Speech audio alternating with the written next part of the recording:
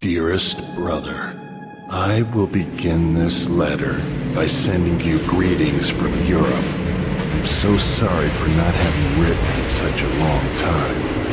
I have lots of work. Long time, huh? No signs of life for almost 3 years. Well, that's why I'm writing to you now. I have finally made the discovery I've been waiting for all my life.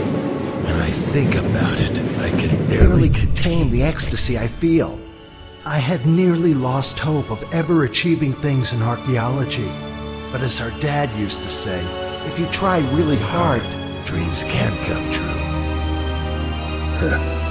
Anyway, I've come into possession of objects that will completely change our perception and understanding of history. After years of fruitless toil, self-denial, and general contempt, I found it. But I progressed too far, and now the problems have started to occur.